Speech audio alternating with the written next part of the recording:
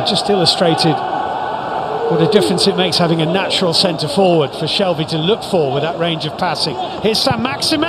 Oh, it's brilliant. Allan Saint-Maximin.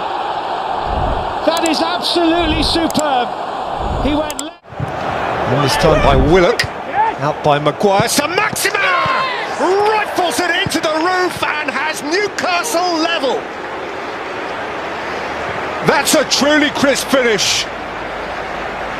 Saint-Maximin, another opportunity for him to take on the Burnley back line, who back off, and Saint-Maximin finds the bottom right-hand corner. What in the space of 5 minutes, he set up one, scored the other, and the whole picture at the bottom of the table is completely...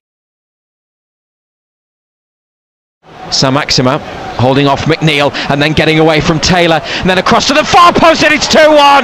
Newcastle are back in front. Early defenders used that acceleration and that raw speed to create the opportunity, and Wilson... Murphy, good movement off the ball from Saint-Maximin. Newcastle with an added dimension up front now. Allan Saint-Maximin twisting and turning and trying to bulldoze his way through, and he set up Murphy, who lashes it in for 1-1. Allan Saint-Maximin only does the rest, and Newcastle are back in the game. What a beautiful strike.